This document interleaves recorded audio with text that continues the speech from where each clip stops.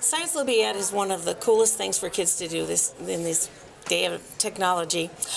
The kids have a chance to really test themselves. They study, they invent things, they use their imagination, they use teamwork, and a lot of times Science Olympiad addresses those kids who really want to excel in academics. It's like a sporting event for the brain. I love Science Olympiad because it provides all sorts of different opportunities to do all sorts of new and different things I've never even thought of being able to do before. I taught school several years in Ohio and did Science Olympiad in Ohio.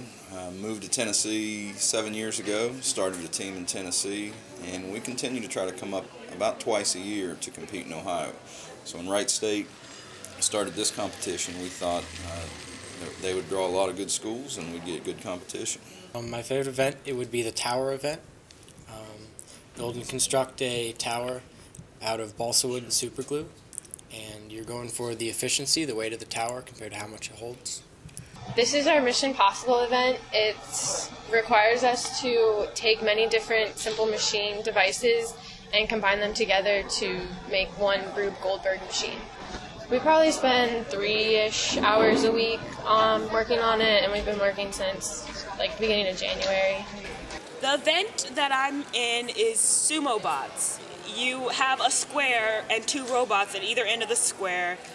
The robots have to compete to push the other robot out of the square.